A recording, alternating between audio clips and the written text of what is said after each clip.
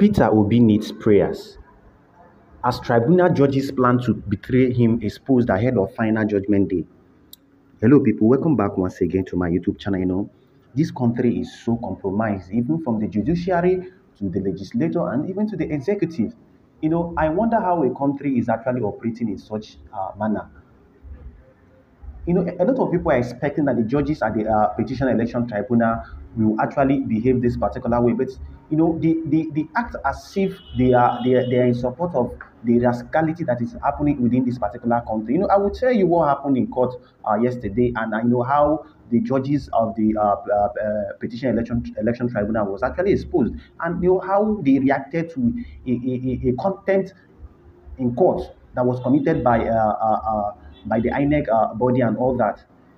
Yesterday, after the cross-examination of the witnesses in the court, P2B was present there yesterday and his team of lawyers and all that.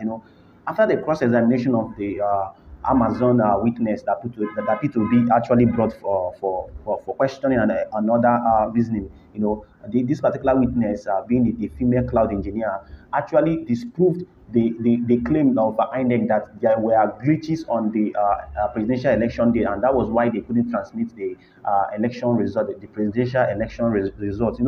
This particular witness, disproved it and gave her facts and reasons and reports why there were no glitches on that particular day of the presidential election day and all that, but that is not the case. After the cross-examination of these particular witnesses, Dr. Livy Uzuku, who is the lead counsel of P2B's team, called the attention of the court to what Inec was doing, because the court gave a judgment before this case started that Inec, as a matter of fact, will give Labour Party and other parties, both PDP and the APM and other parties, or any required document that the party seeks from them, even if it means for them paying any amount of money, that Labour Party should cooperate and pay the money. But Inec must be mandated to actually, give each of the party any document they require. And Dr. Livy Uzuku just called the attention of the court. Now look at what is happening, that virtually most of the documents they are requesting from Inec, that Inec has not yet given them any of those documents. And we all know that this case is time-bound. There is a time that is stipulated for this case to last. And they are running behind time and behind schedule, and Inec representatives were there. They've subpoenaed the Inec chairman to come and appear before the court and other things, but Inec has not yet complied to this.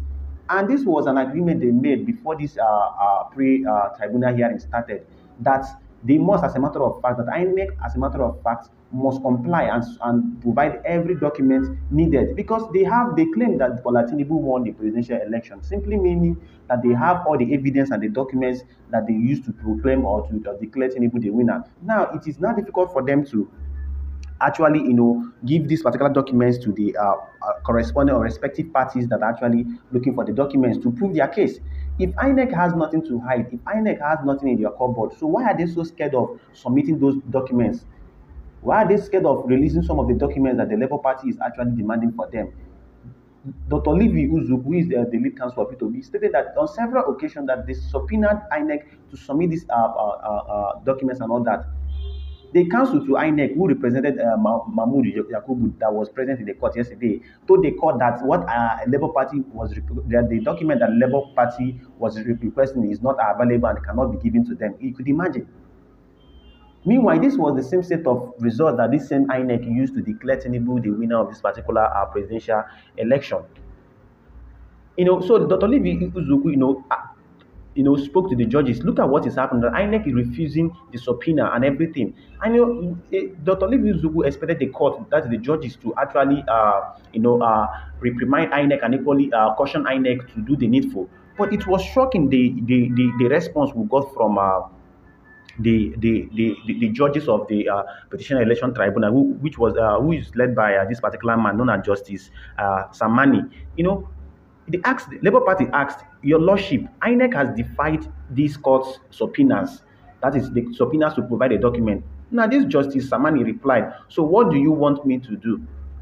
Meanwhile, it was the same judge or judges at this election tribunal that said that every party, that INEC must, as a matter of fact, produce all the documents required for any party that have actually subpoenaed and maybe applied to get those documents, and followed all the due process to get those documents. Now, this same judge is saying that, what do you want me to do? What does Dr. Liv Yuzuku, who is the Labour Party's lead counsel, legal lawyer, asking him what does he want him to do? Meanwhile, the same court gave order to INEC to always provide documents and all that. And instead of the court to, bring up that particular clause and agreement that was signed before this hearing that INEC must provide this any document that is being requested or required by any of the parties. This particular man, being Justice Samani, had the effrontery to tell to reply to Labour Party's lead counsel that what does the Dr. Liv want them to do, meaning they are complacent. Despite that, they were the ones that gave the order to INEC for INEC to provide those documents. Till date, INEC has not given any of those documents, and these cases are time bound. These cases are time bound, and Labour Party needs this particular evidence at least to back up their proof and evidence. But Samani has refused to do anything, even as the justice, as the main judge of that particular tribunal.